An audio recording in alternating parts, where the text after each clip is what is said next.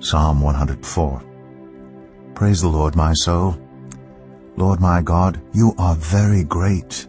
You are clothed with splendor and majesty. The Lord wraps himself in light as with a garment. He stretches out the heavens like a tent, and lays the beams of his upper chambers on their waters. He makes the clouds his chariot, and rides on the wings of the wind. He makes winds his messengers, flames of fire his servants. He set the earth on its foundations. It can never be moved. You covered it with the watery depths as with a garment. The waters stood above the mountains. But at your rebuke the waters fled. At the sound of your thunder they took to flight. They flowed over the mountains.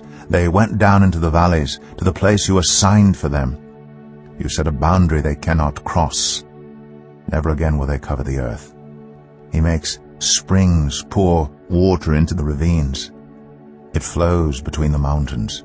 They give water to all the beasts of the field. The wild donkeys quench their thirst.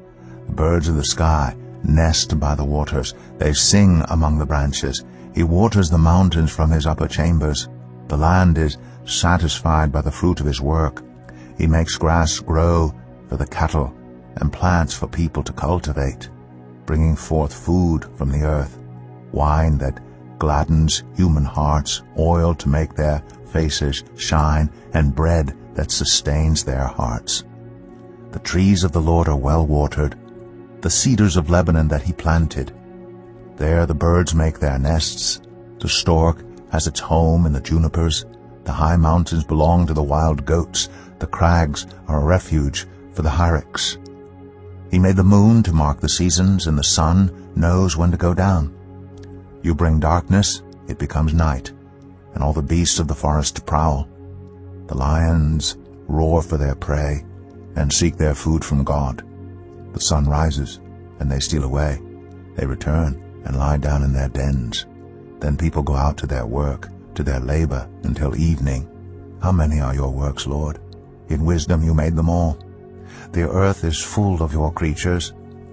There is the sea, vast and spacious, teeming with creatures beyond number, living things both large and small.